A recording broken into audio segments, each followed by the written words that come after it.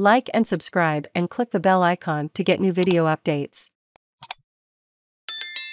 Activists claim Butcher of Bucha behind civilian executions. Human rights activists in Ukraine have claimed a Russian army officer, known as the Butcher of Bucha, commanded the unit behind the massacre of hundreds of civilians.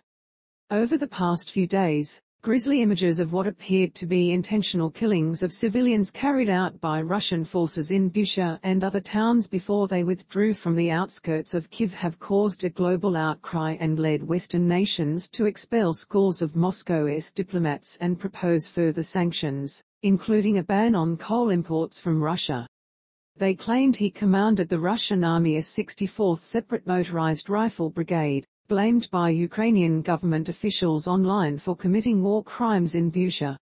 Lieutenant Colonel Omurbekov, a decorated officer, was blessed by the Russian Orthodox Church last November before his deployment to Ukraine, the Times newspaper in the UK reports. "History shows that we fight most of our battles with our souls," he reportedly said following the service. Ukrainian President Volodymyr Zelenskyy accused the Russians of gruesome atrocities in Ukraine and told the UN Security Council on Tuesday that those responsible should immediately be brought up on war crimes charges in front of a tribunal like the one established at Nuremberg after World War II. Mr. Zelenskyy, speaking via video from Ukraine to UN diplomats, said that civilians had been tortured, shot in the back of the head, thrown down wells, blown up with grenades in their apartments and crushed to death by tanks while in cars. They cut off limbs, cut their throats. Women were raped and killed in front of their children, he said. He asserted that people's tongues were pulled out only because their aggressor did not hear what they wanted to hear from them. Mr. Zelenskyy said that both those who carried out the killings and those who gave the orders must be brought to justice immediately for war crimes in front of a tribunal similar to what was used in post-war Germany.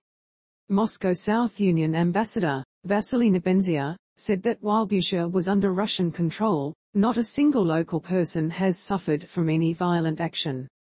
Reiterating what the Kremlin has contended for days, he said that video footage of bodies in the streets was a crude forgery staged by the Ukrainians.